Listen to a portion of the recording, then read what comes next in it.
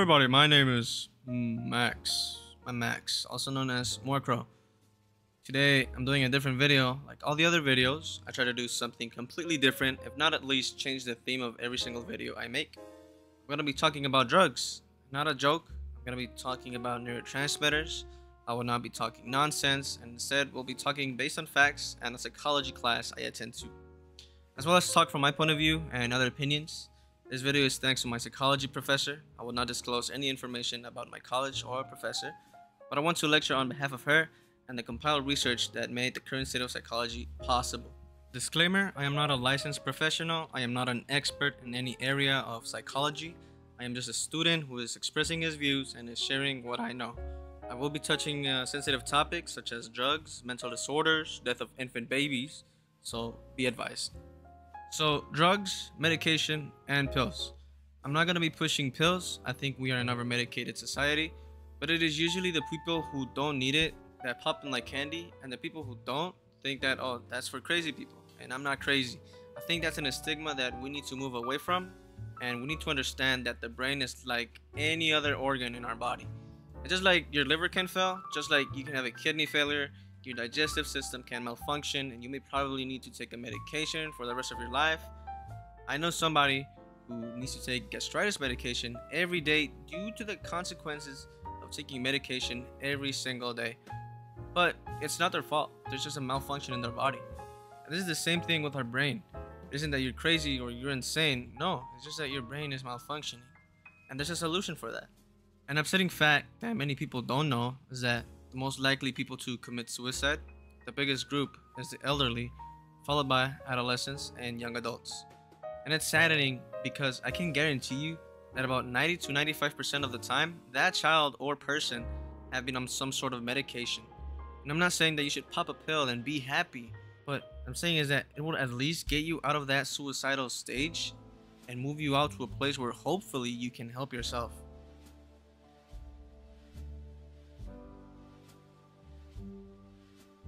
When you are so deep in depression, anxiety, or some sort of hallucination or whatever is happening, you can't even see the light at the end of the tunnel, and medication isn't going to solve the problem, but help you bring you up afloat so you can hopefully from there, you can pull yourself up and exercise and get counseling and do what you need to do.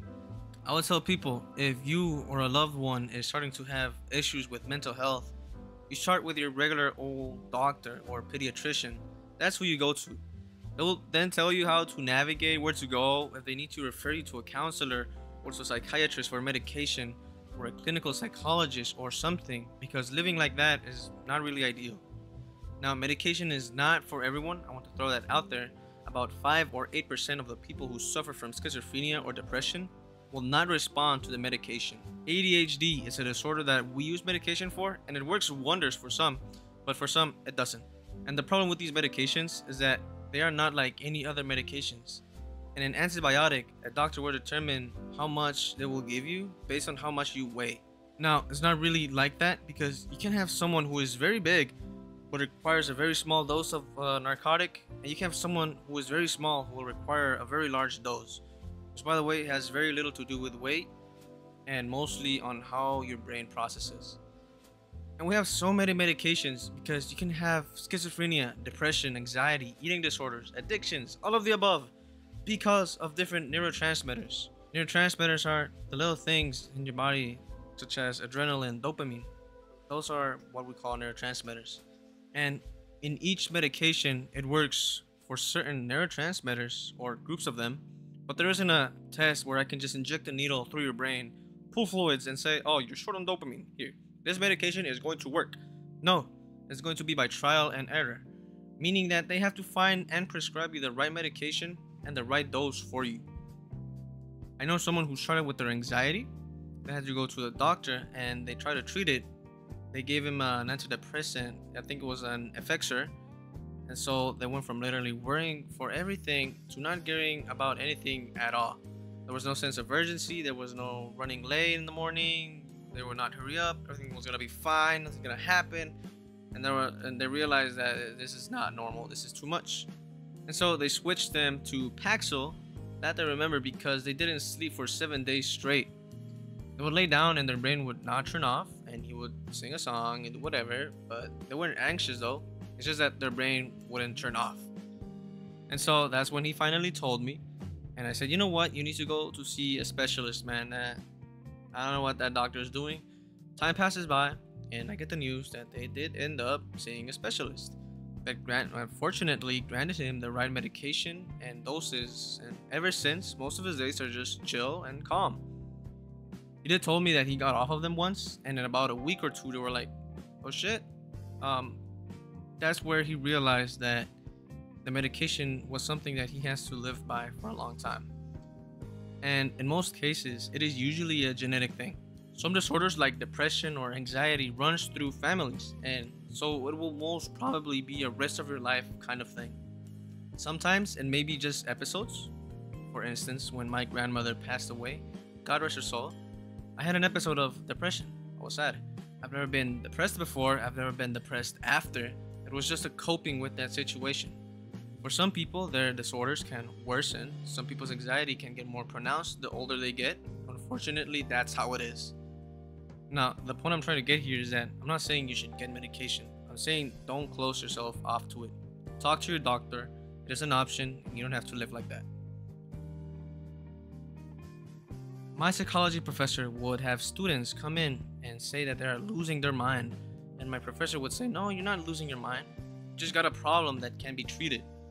One of her stories would involve a kid that came up to her at the last day of class towards the end of the semester. The kid says, ma'am, is it normal that I am hearing voices other than yours? She says, no, that's not normal. You're schizophrenic, probably, or having episodes of psychosis. Because mental illnesses start to show usually around late teens, early 20s. And I know there have been cases of schizophrenia and depression in children as young as preschool and toddlers, although it's rare, but usually symptoms onsets in adolescence or early 20s. Why? Because you can either have the gene for it or most commonly stress. And where does life start to get real? In your teens and 20s, right? Although I know for some people, life gets real in their 30s or when they become parents. Again, medication by itself is not going to cut it. It will most of the time get you where you can help yourself. So keep that in mind. Now, what are the neurotransmitters that I am talking about? Well, we have identified certain neurotransmitters that can affect our behaviors, moods, and mental processes. The first one is called acetylcholine. It's a neurotransmitter that your neurons release all day long, all night long, 24 hours a day. And acetylcholine does two things. It controls involuntary muscle movement and helps with memory. We think it's the glue that makes the memory stick. So acetylcholine, you have two kinds of muscles, involuntary and voluntary. Voluntary muscle movements are the muscles you can consciously move or want them to move, like your hands, neck, arms, and legs. They should not be waving by themselves unless you want them to. And then involuntary are like the muscles like your heart that can pump all day long and you don't even have to think about it. And then your digestive system, your diaphragm, all of those are involuntary. Now, chemical biological warfare. You've heard of it. It affects acetylcholine if you didn't know. In chemical warfare, they will make this chemical that resembles acetylcholine. They will put it in an airplane that they use to spray crops, and they will fly it over a city and spray it to the people that will then inhale it. It goes into your bloodstream, goes up into the brain, and blocks the receptors where acetylcholine should be going. And you basically stop breathing because your body is not getting the command to breathe. Your heart stops pumping, your nervous system becomes paralyzed, and resulting in death. Venoms are like that too. There are two types of venoms. One will get you swollen, just like a bee stinging you, especially if you're allergic to them. Your esophagus or bronchial tubes will swell, making you unable to breathe. And then there's the nerve agent venoms that affect your acetylcholine. Insects, animals like the black widow or a king cobra. You may not realize it, you've been bit, but your nervous system will start getting paralyzed because of it. Now, with memory, people with Alzheimer's and dementia essentially suffer from neurons rapidly dying. The brain ages faster, so as neurons start to die, you make less and less acetylcholine.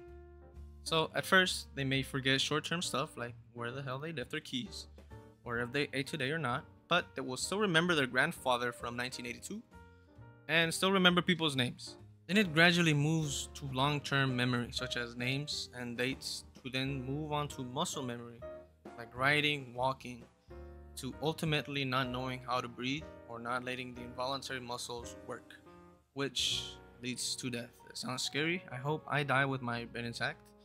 Please God. Now, we can't cure Alzheimer's. What we do instead is we put synthetic acetylcholine to slow down the memory loss. But the specific cures for Alzheimer's, we don't have them. Then we have dopamine. We all love our dopamine. We love dopamine. Dopamine releases every time we are happy, we feel pleasure eating, or we like something, and it's really good and we enjoy it.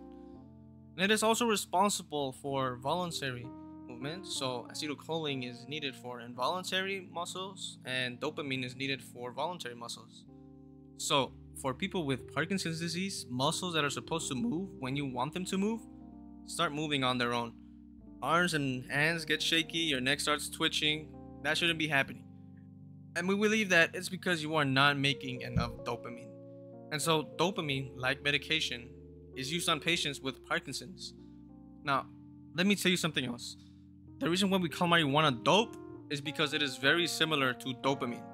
That's why marijuana or cannabis oil is approved medically in most states to be used on Parkinson's. Schizophrenia, on the other hand, is too much dopamine. They're basically seeing things and you hear things because people are high on their own dopamine. This is why it is hard for schizophrenics to keep them on their medication sometimes, because the antipsychotic medications are dopamine inhibitors. So the people who take them, they will tell you that they have no joy, they have no pleasure.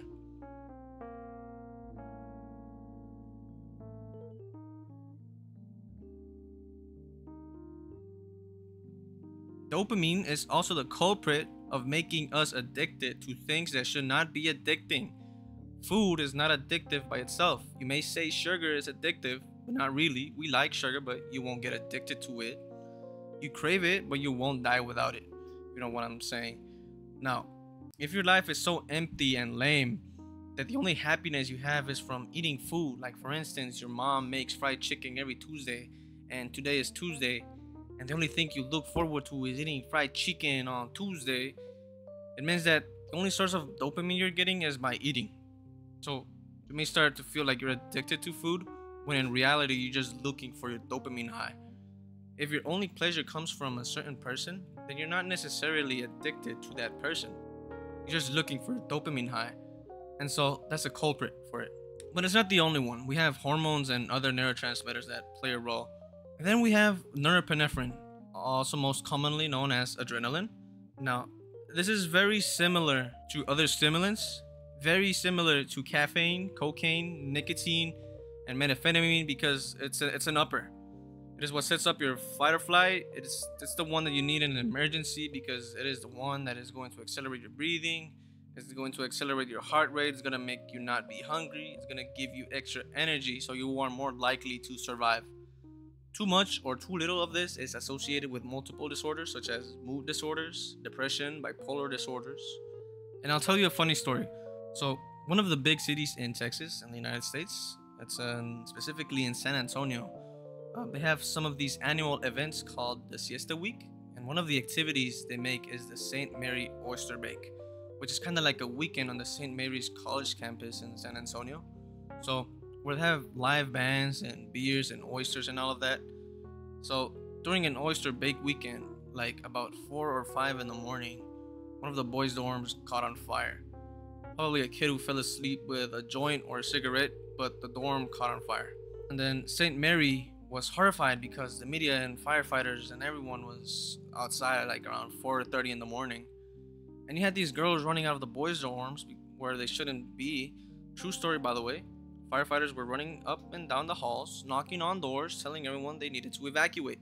And there was this one guy in one of the dorms where firefighters passed by. They saw him and told him that he needed to get up. The building is on fire. And so they go at the end of the hallway.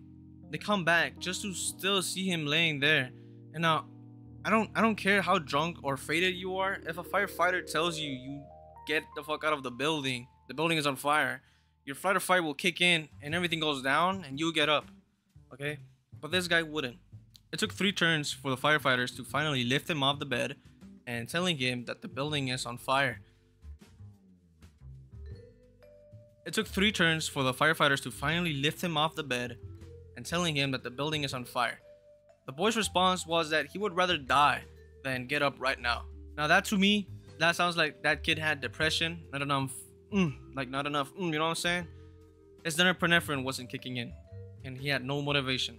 Now, about 1/3 of college students in America right now are estimated to be walking with depression. And a lot of people think depression is always sadness, which it isn't. In young people in particular, it may look like lack of motivation, like they're just kind of tolerating existence and going with the motion without really having any goals. They don't look forward to anything. A lot of the time they look irritable and angry all the time, and it could be just a norepinephrine issue. Then we have serotonin. Sleeping pills are in a category of their own. Serotonin is usually responsible when it comes to sleep problems. It is responsible for feeling emotions and your sleep-wake cycle. It has a cousin hormone called melatonin that when put together, they regulate sleep-wake cycle. Serotonin deficiency, that is not enough serotonin, is associated with eating disorders, alcoholism, depression, aggression, and insomnia. If you have ever heard of sudden infant death syndrome, it is what the name implies, and it is the leading cause of deaths among infants in the United States. And the babies that are mostly high at risk are babies around the ages of 2 to 4 months old.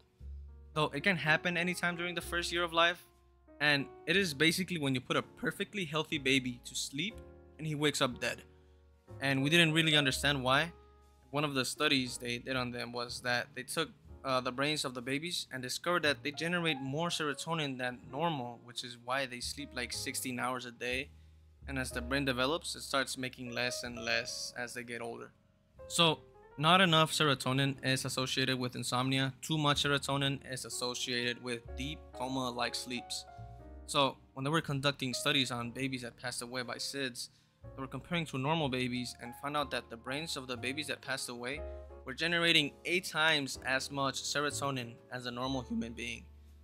And so they thought the reason they died was either because pillows or plushies were blocking their airways, they died because they couldn't move due to the deep sleep, or they quite literally died because the deep sleep caused them to stop breathing.